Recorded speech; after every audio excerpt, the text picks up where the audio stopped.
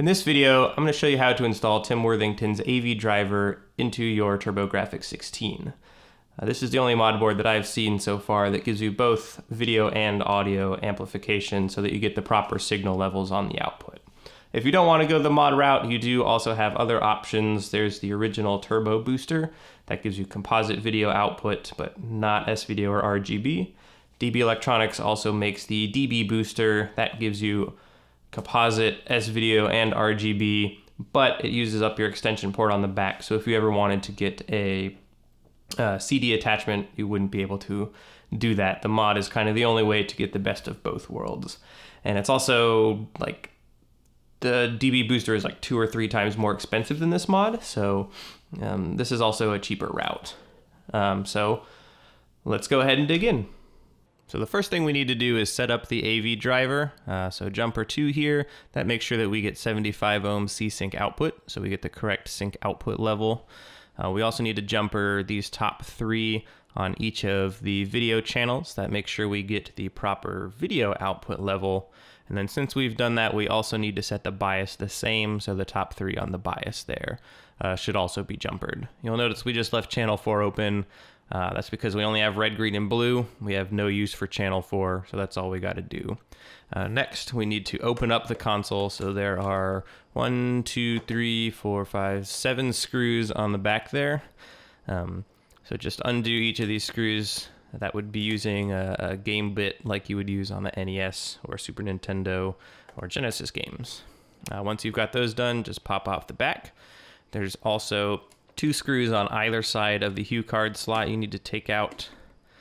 Once you've done that, come back here. You're going to need to kind of wiggle this little power jack back and forth until it kind of rocks out of there, and then you can just set it aside, kind of out of the way. And then I find when I'm actually going to pull this thing out of there that pulling from the back seems to be the easiest. So you're going to want to come in here and pop that out and then just pull this out.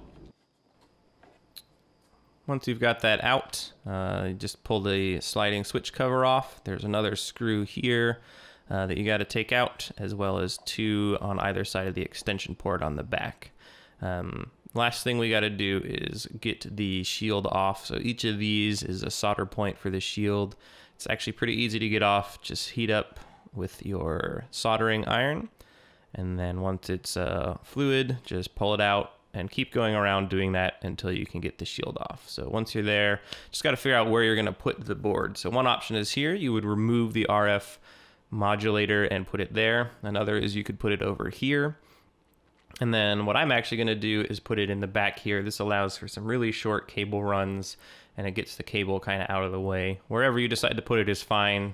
Just things to keep in mind. To actually put the board in, I'm using double stick poster tape here. So just get that on the bottom of your board. This is non-conductive tape. I tested it, so it's not going to cause any problems with the electronics.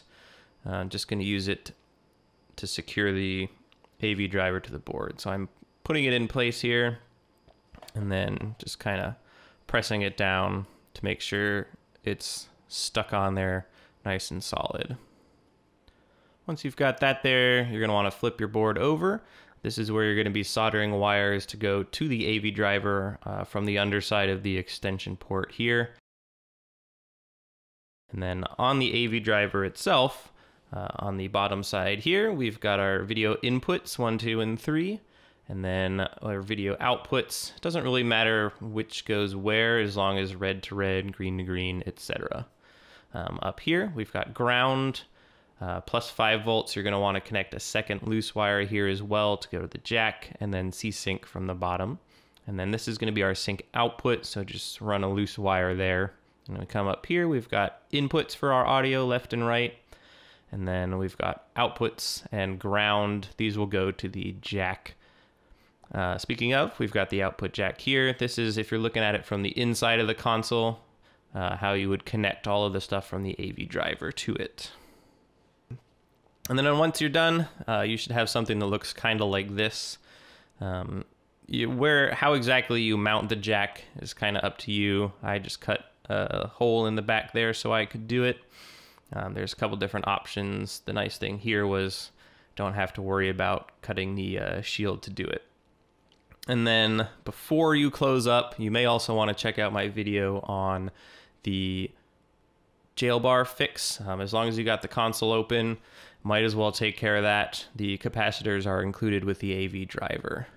That's pretty much all there is to it. Just a reminder, any supplies you need, I got links in the description below, so give those a look and enjoy.